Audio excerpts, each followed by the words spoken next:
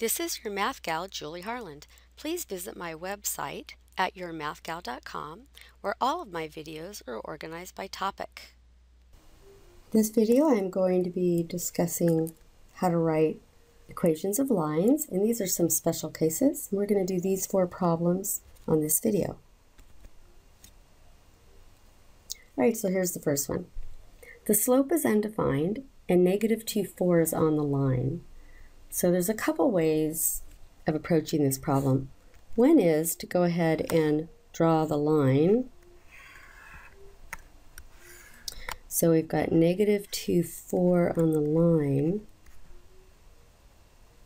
which is right here, and we know the slope is undefined. And here's what we have to remember. A vertical line has a slope that is undefined.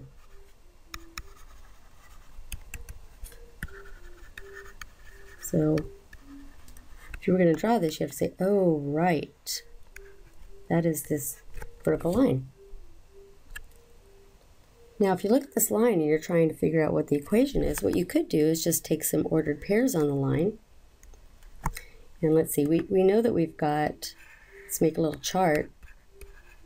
We know we have -2,4, and then it looks like, well, here's another point, like -2,0, and here's another one, -2,1, etc. And you notice, wait a minute, in all of these ordered pairs, x is always the same number. It's x equals -2. That's exactly the equation of the line. So the answer is x equals -2. Because y can be anything. So if I say that x equals -2, all these ordered pairs would be solutions, right? You would put in -2 for x and you'd have a true equation. Now you don't have to do this. When you see that the slope is undefined, you can remember that all vertical lines are of the form. A vertical line has the form x equals something. I call it k. So if we look over up here, and we can see that whatever x is in this ordered pair, that will be what I have to put for my k. So that's without having to draw a picture. Here's our next one.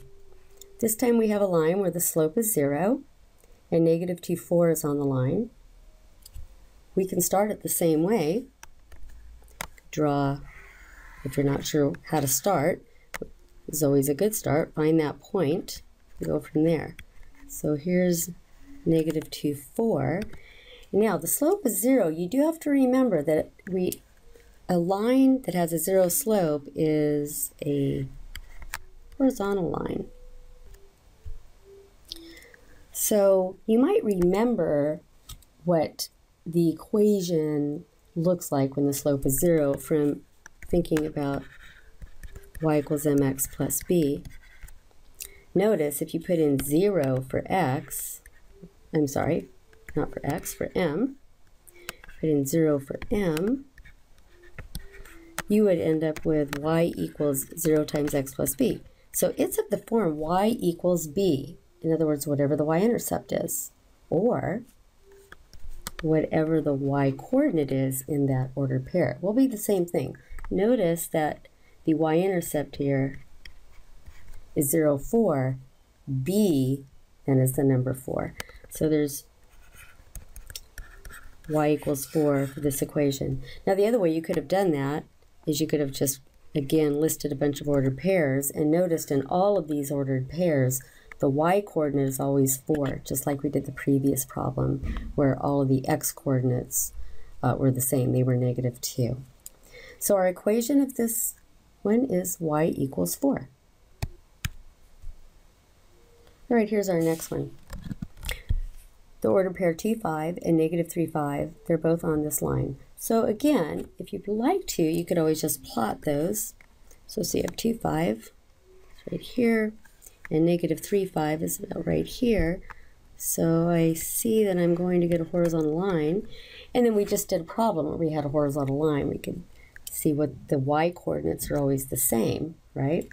So if you made a chart, or here's the easy way. If you have two ordered pairs on the line, and you've got the same value for the y-coordinate is the same for both of them, then your equation will be y equals that particular number. So y equals 5 is this equation, just looking at the two ordered pairs. But you could have done it the way we did it previously, which is look up here and write down all of the ordered pairs. Right, in a chart, you'll still see that the y values are always going to be 5. So the easy way for this one is if you ever notice you've got the same y coordinates for two different ordered pairs on the line, then y equals 5 in this one. Now see if you can figure out this one on your own. So -1, 3 and -1, 0 is on the line. So you could try plotting those points, or you might notice something interesting about these two ordered pairs. Think about that. If you want, put the video on pause. Okay, so hopefully you note that the x-coordinate is the same in both ordered pairs. So what do you think it's going to be this time? X is the same, so x is always have to be that particular number. The other way you could have done this, again, is to go ahead and graph it. So we've got -1, 3, that's right here, -1, 0, and then you could have drawn the line and reasoned it out a different way, which is, you know, write down a bunch of ordered pairs on that line. Again, you're going to notice all the ordered pairs, the x is always -1. All right, so these are some special cases, and in all of these, you should be able to tell what the equation of the line is, what the slope of the line is. What's the slope of this line? This is the vertical line.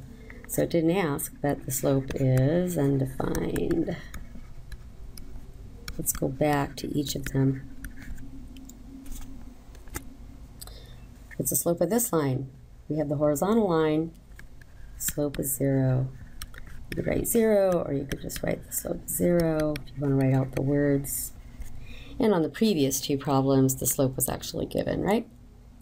We're only given one ordered pair and the slope. So let's just have you try a couple quick problems without having to draw anything.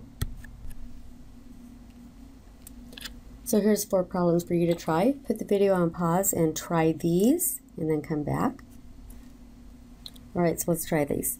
Number 1, the slope is 0.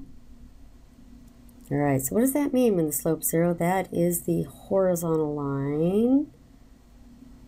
So that means we could put in 0 for m. That's going to be y equals something. So we know it's going to be y equals, and whatever y is in this particular order pair will be your answer.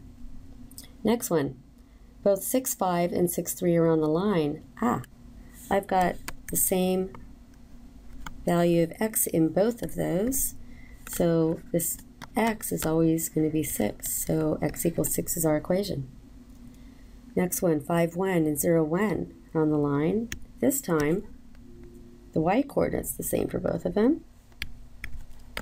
So y has to always be that number, y equals 1.